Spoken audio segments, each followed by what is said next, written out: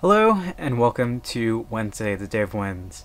Yesterday I was extremely sleep deprived and I think I caught up. I managed to not sleep throughout the day, which is impressive for me, considering that it's been something of a habit past little bit.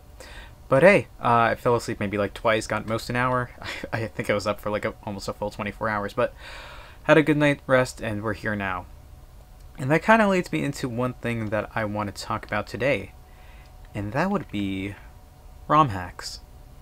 Now, a couple of days ago, I talked about about emulation, and more specifically about my analog pocket right here. Now, the thing is, while you can use this to play, like there's a bunch of cores available online, and you can use it to play whatever kind of whatever kind of game you want to play. There's a whole different world out there full of ROM hacks. Now, a ROM hack is basically somebody or team of hackers take a game that's already there. In my case, in this case, one that I'm going to talk about is Pokemon Light Platinum. If I start this up and just let it go for a little bit, there you go. Let the loading bar go. Pokemon Light Platinum is a hack of Pokemon Ruby, I believe, and this came out back in like 2009 or something like ridiculously long. I remember being a kid and my cousin telling me a lot about this. So you see, it starts off kind of like Pokemon Ruby normally, but let's give it a couple of seconds. I could probably I'll leave the audio off. It's gonna be a pain to deal with. And there we go. Look at that. We have Pokemon that are not from Pokemon Ruby. So this is a hack of Pokemon Ruby. They basically added a lot of Gen 4 and Gen 5 Pokemon and just transformed the game. It's really cool, really interesting, and I spent a couple of hours just now trying to get Pokemon Light Platinum, which is a hack for Pokemon Fire Red, to work on this. It turns out there's some issues that may or may not be addressed ever. We'll see. But seeing this is just so cool to me. Like, you could only really get this with the flash cart, and being able to like see something like this. Pokemon Ultraviolet is the one I couldn't get working. It works fine in an emulator. I ripped the ROM straight from a cartridge that is right over there. So this is all legal, at least by my definition of legal. I own the ROMs, I own the games. I'm just adding a file that somebody else made, which is completely fine in my book. But that's so cool that I'm able to load up ROM hacks on this thing.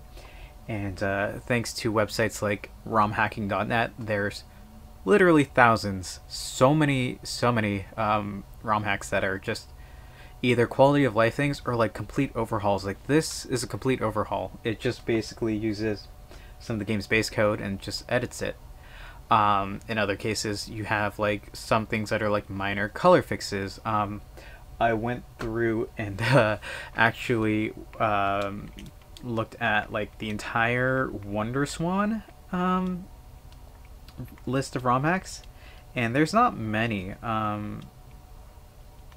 If I go to, like, I just have a folder full of ROM hacks. There's maybe like less than a dozen ROM hacks here, and I'm not so sure. Like, I just like, it's WonderSwan, so nobody cares. Like, I don't own a WonderSwan, nobody owns a WonderSwan, and nobody's gonna do anything about it. But if like there are just so many weird and wonderful ROM hacks that are just like the Digimon Rhythm Collection, like, I don't even know if this will ever happen ever. Like, I doubt that that's weird. That's weird. Right, because the WonderSwan, you were able to hold like vertically or horizontally, so it's just like, so it's like you hold it like somewhat at an angle. That, oh my gosh, this is what I'm talking about. Like, the Wonder Swan, which is such a unique device, and this is in full Japanese, but I believe it's an audio rhythm game, so can't really do much here, at least the way I'm doing this right now. But yeah, it's super cool that it's just like fan-made hacks that you can just append to any game that's at least there, or make your own, and I can just load them up on here and take them wherever I go. It's really fun stuff. There's actually some hacks for Final Fantasy Dawn of Souls on there. Maybe one day I'll get to doing that. They edit the MP system so that you can, so it's like traditional Final Fantasy 1 as opposed to Dawn of Souls, which gives you magic points as opposed to like limited uses of a spell. I don't know what's going on here, but this is wild. Oh, and we got hit. I'm assuming it's like a weird rhythm game or something, and we'll figure it out eventually. But this is so dope. Like, I forgot that you could play Wonder Swan vertically and horizontally. It's such a unique console, and it's something we don't get to experience nowadays. Maybe one day, but I highly doubt it. Regardless, that's what I'm going to call it for today. ROM hacks are cool. Go find one. Go play one. I might be playing Light Platinum, which is something I played as a kid for a little bit, and being able to play that on quote-unquote physical hardware seems super cool, and it's gonna be fun to try out. Anyway, that's what I'm calling it for today. Thank you all for watching.